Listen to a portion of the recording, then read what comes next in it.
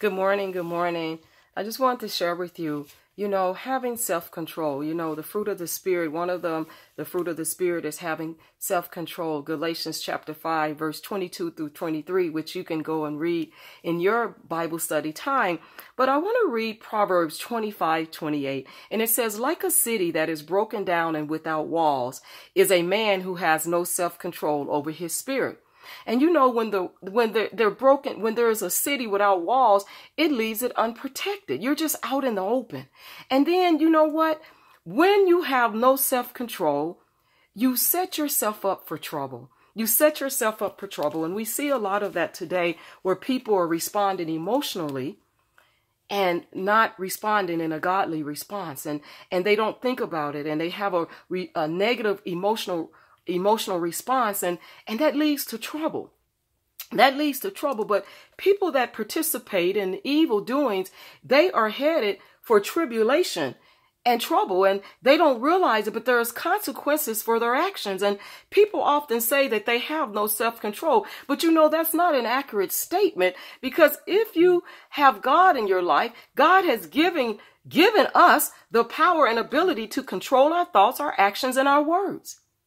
We are not to try to control other people. As we see today, so many people are trying to control other people, but we really should be concerned about controlling ourselves. And the only way that we can do that by controlling ourselves is through the Holy Spirit of God. He leads us and he guides us. And if we will allow that Holy Spirit to manifest in ourselves and in our lives, then we would not be able to we would not be so busy trying to control other people. And there's so many people out here trying to control what others do, their actions and their words, and they're so concerned about others.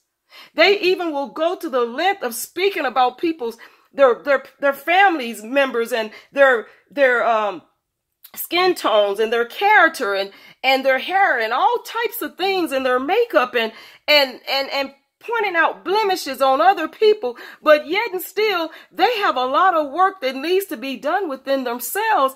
And so they're busy trying to control other people and how they look, but yet and still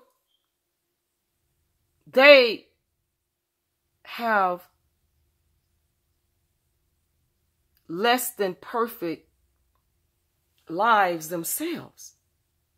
They're not perfect in any kind of way, because God says we're not perfect.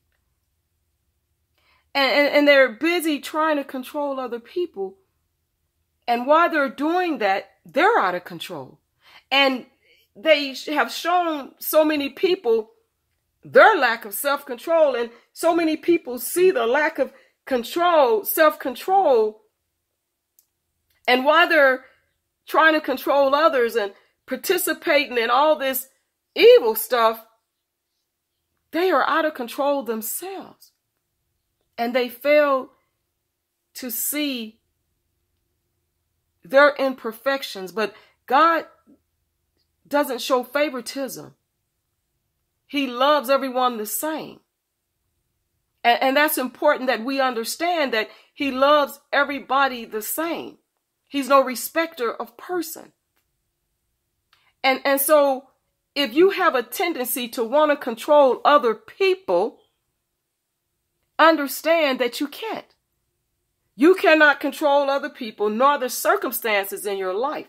But what you can do is ask God to help you control your emotions and yourself and how you respond and how you act, and control your words, that they are godly, wholesome words, and they're not evil and abusive and vulgarity that comes out of your mouth. But ask God to help you and to instill some good, wholesome words, and refer you to the Spirit-led life in Galatians chapter 5, and that you will be able to walk upright in Christ, because it's easier to go to God and ask him to help you change your heart and your attitude, Because the more we exercise self-control, the easier it will become to do it. And so when there's a circumstances that come up, or even an unpleasant, painful situation, ask God to help you control it.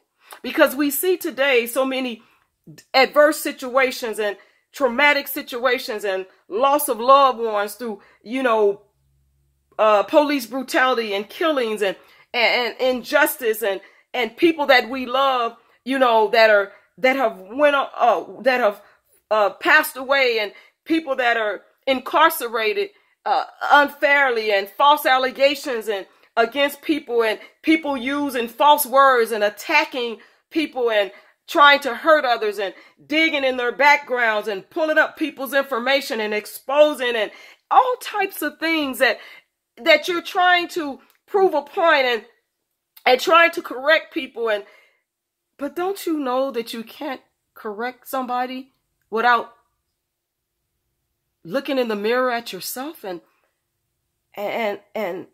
seeing where you can change? Because when you participate in evil doings and things that are not of Christ, and you're not practicing a godly response when you respond to people, but you're using a negative emotional response, you're headed for perdition, and you are going to face trials and tribulations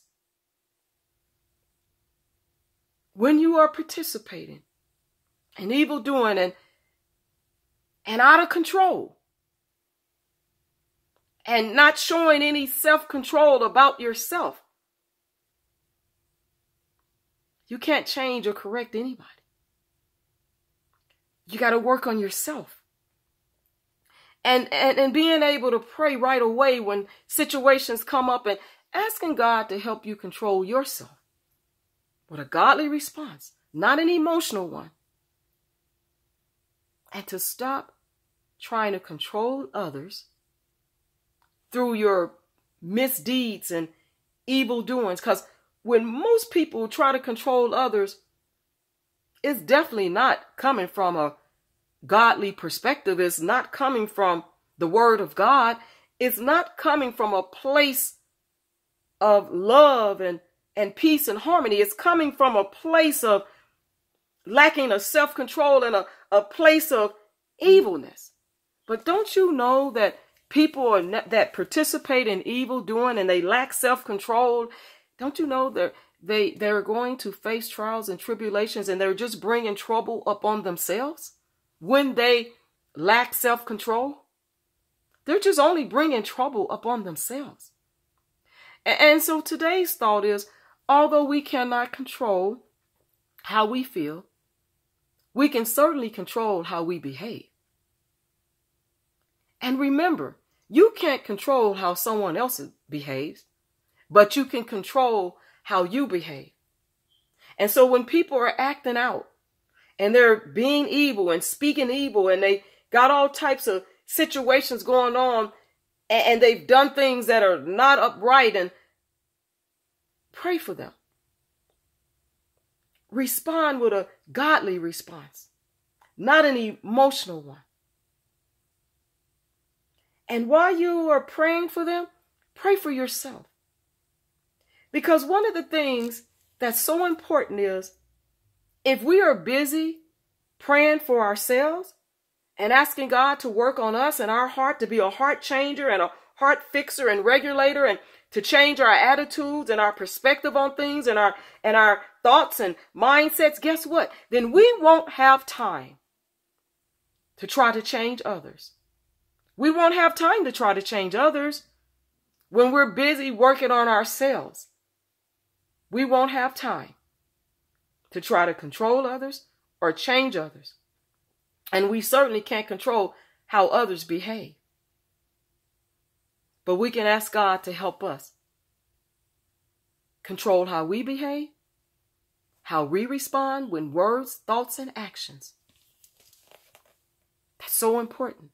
And if you want to dig deeper into God's word, study 2 Peter chapter 1, verse 5 through 7, and Ecclesiastes 7:9. And remember, evildoers are never prepared for their downfall because they're not preparing for Christ. They're not preparing to put on the full coat of armor. They're not preparing to have a godly response. They're not preparing themselves for the protection of the Lord. You know what they're preparing? They're so busy participating in evil that they have no preparation for the trouble they're going to face, the tribulations and the trials they're going to face. They are not preparing for those things because they're busy participating in evil stuff. And that's why they're never prepared for their downfall. So we can all prepare for the things that God will want us to prepare for and have self-control and to pray that God will work on us to be better people. And when we do that, we won't have time to talk about other people and to worry about other people and trying to say things that don't align with the Word of God. And I pray on today that you all will have a blessed day in the Lord, peace in the streets,